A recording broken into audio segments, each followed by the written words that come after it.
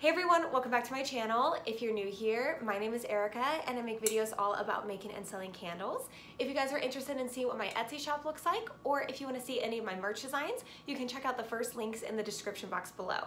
But in today's video, we are going to be playing around with some new waxes that I've never tried before and blending them together to try to figure out the best way to wick these 8-ounce tins. So I have done some playing around with it behind the scenes and I haven't been filming it, but a lot of you guys have been curious based on some of my more recent posts on Instagram and some of my more recent videos on how I am wicking these. So I decided to just make a full video of me testing out different blends and kind of playing around with it. Now, in this video, I'm not going to be doing any testing, so any burn tests, but I will do a follow-up video in about a week or so to let you guys know how these burn tests went with these different wax blends. Alright, so before we get into the formulas and how I'm going to be blending everything, I just real quick wanted to go over the waxes that are going to be used in this video. So this is the main wax. So this is the new wax from California Candle Supply. It is the CCS number 12 and it's very, very soft. It's a very soft wax. It seriously just melts in your hand. This wax is not a all-natural soy. It is a blend of soy, vegetable, and paraffin waxes. And as you can see, the melt point is pretty low at between 120 to 125 degrees Fahrenheit. So that is where all the issues came in when it came to testing, because before I knew it, there was a full melt pool in about 30 minutes on all of my testing that I was trying to do with it in these tins. So that is why we are trying to blend it with some harder waxes to hopefully get it a little bit more stable and to have it not burn through as quickly.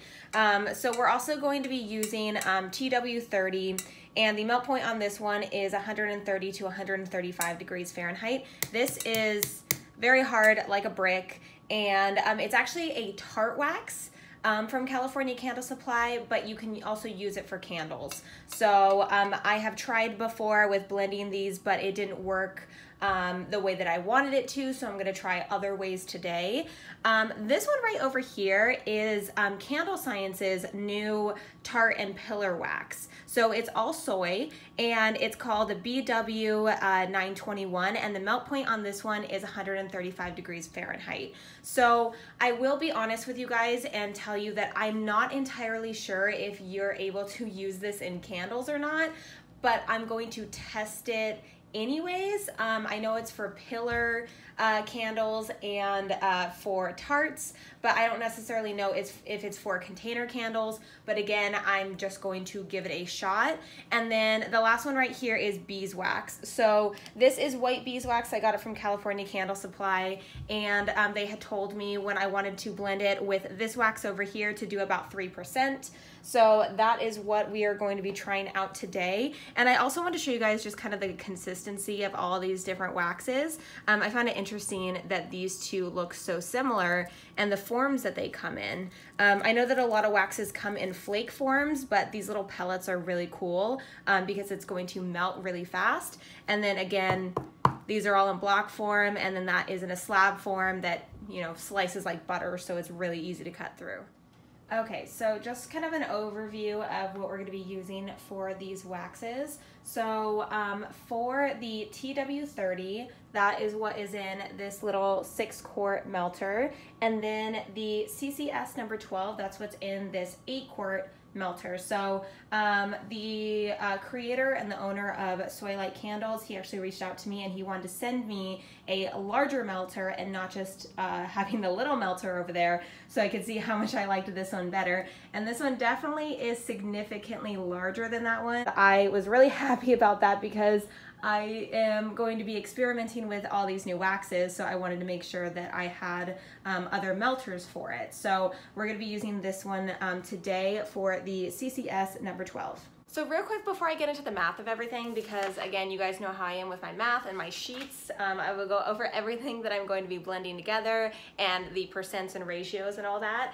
But the main reason why I am trying to blend different waxes for these tins is because I actually was able to successfully wick this 10, and but I wicked it with soy 10, which is my wax. But if you guys may or may not know, it is very hard to get now. So so I want to be able to expand and have another wax to be able to use. So that's why I'm so adamant about double wicking this, is because I was able to double wick it with my soy 10 blended with a little bit of the TW30 wax, and it burns beautifully. So I love the way that it burns. This was after a couple burns, and it just burns so cleanly on the sides, and I love the way it looks. No hang up, great hot throw. I absolutely love it. So I want to be able to, if I need to, switch out the waxes at any time. If I need to use soy 10, I can use soy 10. If I need to use CCS 12, I can do that. But the thing about that is that the melt point is significantly lower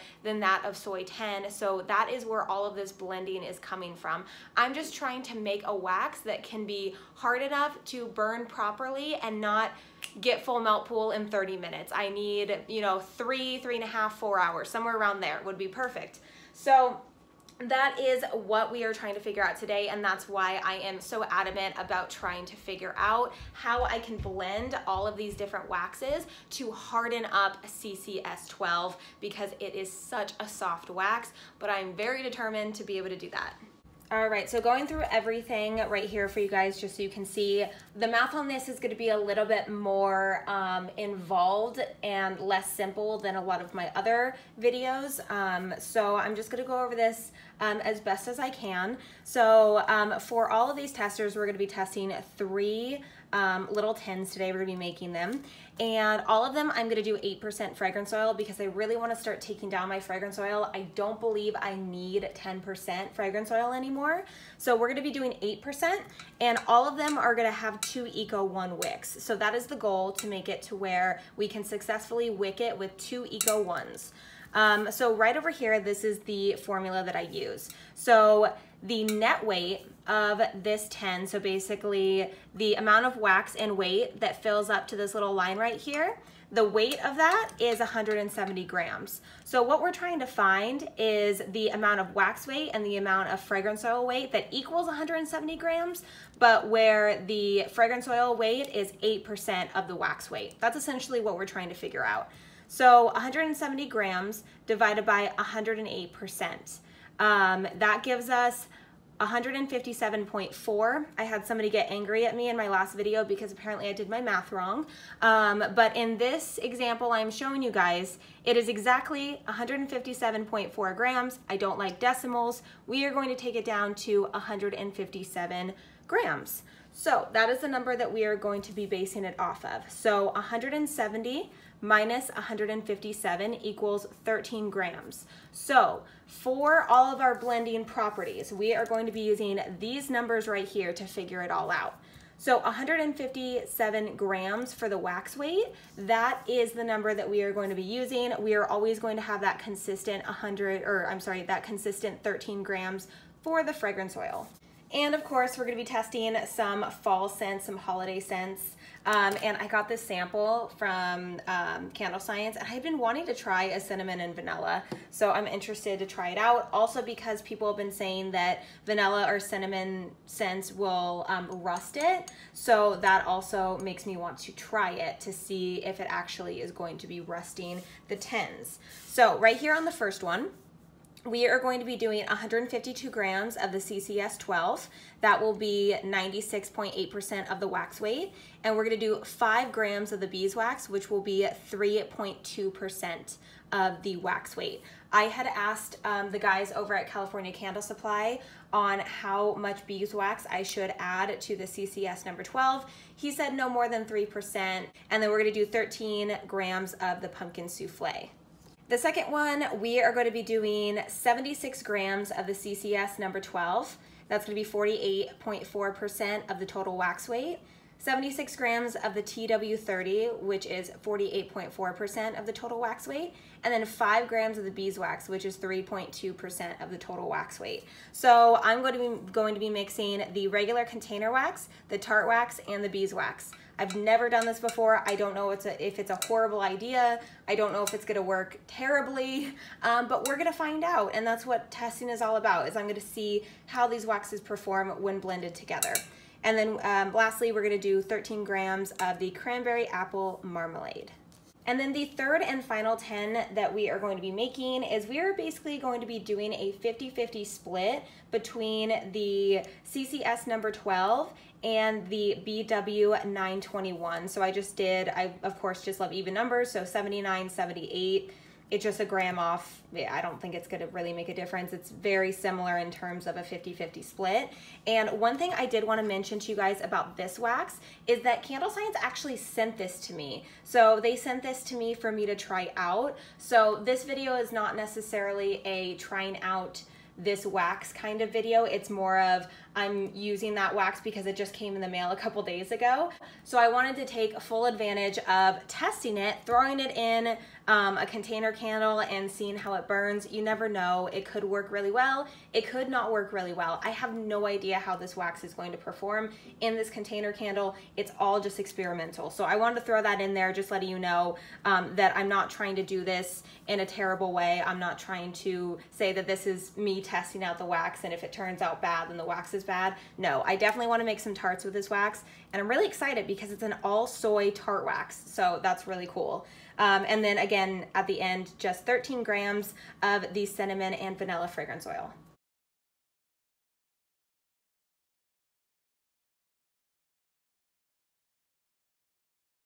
All right, so I'm gonna go ahead and wick these jars. So again, I use Eco 1 wicks, and these are the smallest in the Eco series where you can get it in this length as far as I know. I know they do have a 0.75 gauge, but I believe it's only for tea lights. So we're gonna be using these, and again, I get these at California Candle Supply. I get these at California Candle Supply.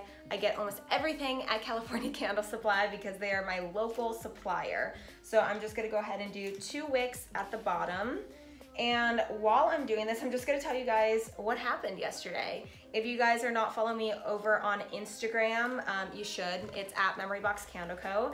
But I was kind of giving you guys an update on my day. So essentially what happened was I went to California Candle Supply to pick up an order. Typically, I always choose the earliest time spot because they do a curbside pickup. So their curbside pickup, you have to pick certain times of the day that you're going to be picking up your order. So I typically will pick 10 o'clock in the morning right when they open, or anytime between 10 and 11 is whatever's the soonest I will pick. But I waited to the last minute and I placed an order and wanted to pick it up the next day. So I placed an order on Wednesday and I wanted to pick it up yesterday. And I went on there to make my order, and the only time spot that they had to be the earliest was at 1 o'clock. So I thought, okay, that's fine. I'll just go later on in the day. I'll get stuff done in the morning and I'll drive over there in the afternoon.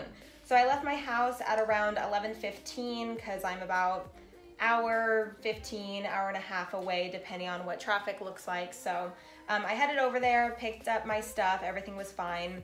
And on my way home, the freeway was super packed, a lot of traffic coming home. I live in Southern California, which is traffic central, I believe. It just feels that way because there's always traffic no matter where you go.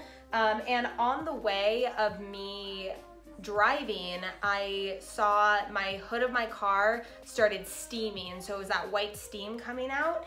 And that's happened before and it freaked me out, making me think that my car was gonna explode.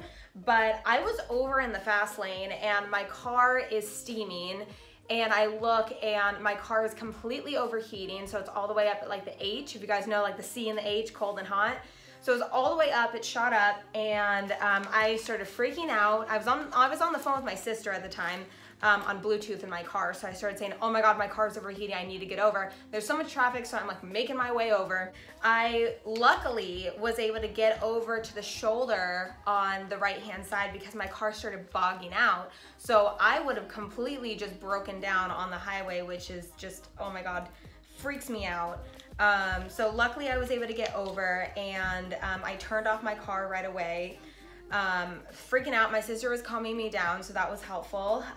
But right after I pulled over, my phone beeped at me, and I looked and it said, iPhone is overheating, needs to cool down.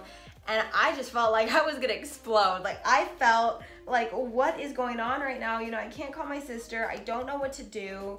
My car's overheated on the side of the freeway, and I just kind of took a moment. I was actually gonna get out and walk down the freeway to go into the gas station to try to like put my phone in the freezer to, I don't know what I was thinking. I really don't know what I was thinking, but all I know is I was not feeling great yesterday at that time. Very much high anxiety in that moment. So within a couple of minutes, I had turned off my phone, turned it back on. It worked. But it did feel really, really hot, and I was thinking, you know what, I don't want my car to be on the side of the freeway right now. So I turned my car on and I drove it really slow off the freeway. It was driving, it wasn't bogging out, it was fine. I drove it off the freeway, and I went on the side of the gas station, and I parked underneath, like on one of the pumps underneath the hood. I opened up the hood of my car, and it was burning hot, super hot.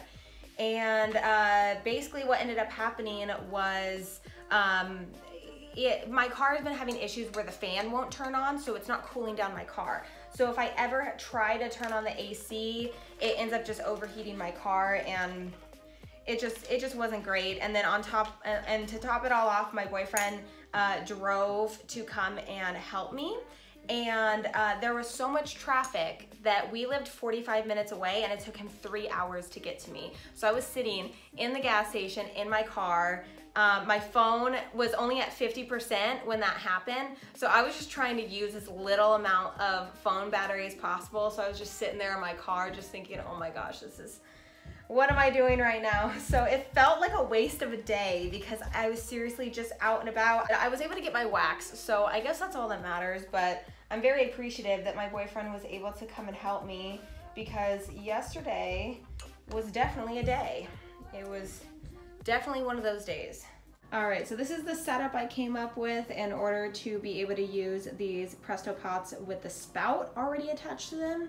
So what I did was I just have my trash can, I have a cutting board, and it puts it right on a good height to be able to use the spout to get the wax out and put it into the pitcher. So this is my little setup. I know that you guys won't be able to see in the next clip, but this is what it looks like when I'm pouring it out.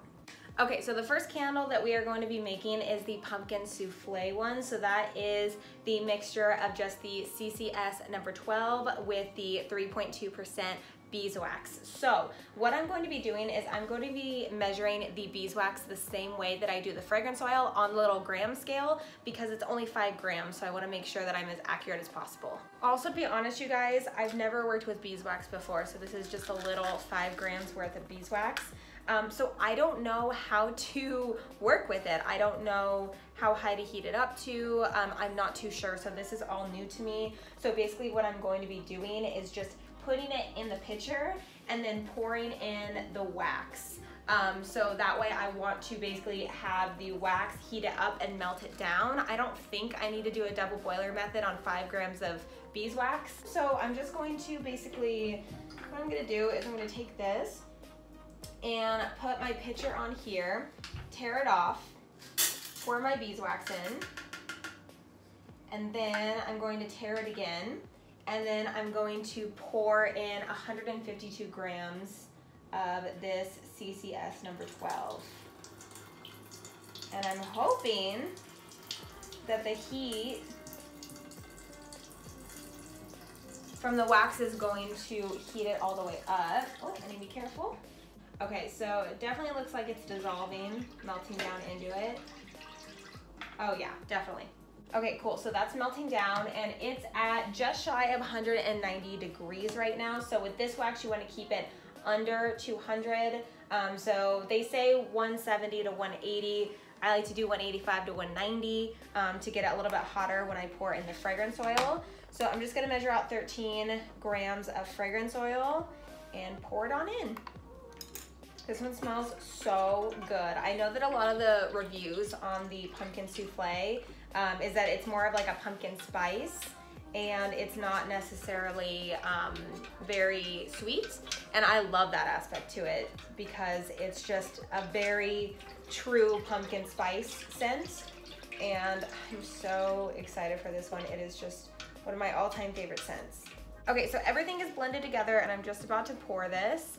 And I actually went and looked on Candle Science, and they have a white beeswax, and I'm hoping that it's very similar to the one from California Candle Supply, or if all beeswaxes are going to be very similar or the same, but it said that the melting point on that one is 144 degrees, which is phenomenal. So I'm hoping that it's very similar and it's going to help to harden up this wax. And I also hope that I didn't totally ruin it by the way that I used it. I don't know, you guys tell me. Beeswax experts, let me know.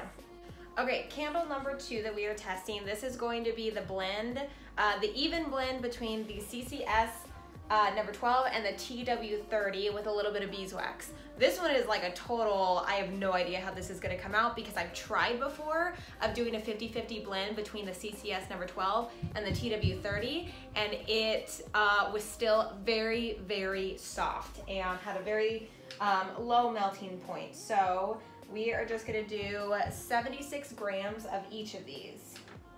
Also, so far it looks like this 8-quart melter is performing the exact same way as the 6-quart one. No dripping. As soon as I turn it off, it's off. There might be maybe one drip, but it's not leaking or anything, so I'm really happy with this so far. And at this point, I actually didn't notice, but my phone stopped recording due to storage issues. Fantastic. So I basically didn't do anything differently. I just added in the fragrance oil of the cranberry apple marmalade, and then I stirred and poured. So the next scene will be me just making the 3rd candle. I went ahead and put the BW921 on the double boiler. And once that is all melted down, then we can go ahead and add the CCS 12 to it, because this is the blend where it's essentially going to be like a 50-50 split. Okay, so this has melted all the way down, and now we are going to be adding in 79 grams of the CCS number 12. Perfect. Okay, there we go. And then with this one, we are going to be doing the cinnamon vanilla. It's right up here. Oh my gosh, this fragrance oil is dark. Is it supposed to be dark like this? It's like brown. You guys see that? Is this supposed to be like that? Guess we're gonna find out, huh? And it would make sense. This is a cinnamon and vanilla. I know that the discoloration can definitely happen. So this is gonna be a true test of the tins, because I know that they deal with rusting, and I've heard that they don't really perform that well when there's a lot of vanillin in it. I believe that's how it's pronounced. So we'll definitely see how this does. I'm not a huge fan of cinnamon, but I know that a lot of people like that scent. I honestly would probably play around with this scent and add in a little bit of the ice cream parlor to it to make it like more of like a spiced cinnamon cake type of scent. I feel like that would add a little bit to it and make it a little bit more sweet. But again, I know that a lot of people like the spicy aspect to it. So I don't know, I might want to leave it because of that. And I don't have any spicy scents in my line. So definitely interested to test this one out. Cool, so they're doing some cleaning outside of my apartment. So that means that Brody is going to be going crazy, just like that. So honestly, I should probably stop recording because I know that my dog is going to be freaking out soon because of all the noises outside. But I really hope that you guys enjoyed this kind of video so you guys can see in the mind of me just throwing out random numbers, throwing out random waxes, mixing things together, and just kind of exploring with you guys as I'm learning. Again, I am not an expert. I feel like I have to say this in every video now because I am not an expert. If I did any of this wrong, please tell me, you guys, in the comments. If you know beeswax, if you know that this new pillar tart wax from Candle Science, why in the heck am I mixing it together for a container candle? Please let me know in the comment section below. This is all just experimental for me, so I don't really have a rhyme or reason. I kind of do, but it's not like to the book of what exactly you should be doing. All of this is just kind of in my head, and I'm just sharing it with you guys. So that is the whole point of today's video, and just to kind of take you guys along with this journey of figuring out the best way to wick and have the best wax for these tins, because I can't wait to get these tins up. Also, before I end this video, I do want to thank Candle Science as well as Michael from Soylite Candles. I appreciate you guys sending me the wax that Candle Science sent me for me to test out, as well as Michael sending me this Soylite melter, which is a little bit bigger than the one that I had before, and I absolutely love it. It's performing exactly how this one is, and I'm starting to very much enjoy the spout and not just the ladle that I've been using. So we may have to install a spout on that one sooner than later, but I'm really happy to have this bigger melter and to have another kind of container wax I can put in it. So I think I'm gonna have more of a melter collection soon, so I might end up with like 10 of these at one point, who knows. But I really hope you guys enjoyed today's video. If you did, make sure to give it a thumbs up, as well as subscribe to the channel if you haven't already, and don't forget to follow me over on Instagram at MemoryBoxCandleCo, and I will see you guys in the next video. Bye guys. Oh, just in time for me to end the video. Good job. You waited. You waited for me to be done. Oh, didn't you? I know. Now you get attention. Now you're gonna get attention.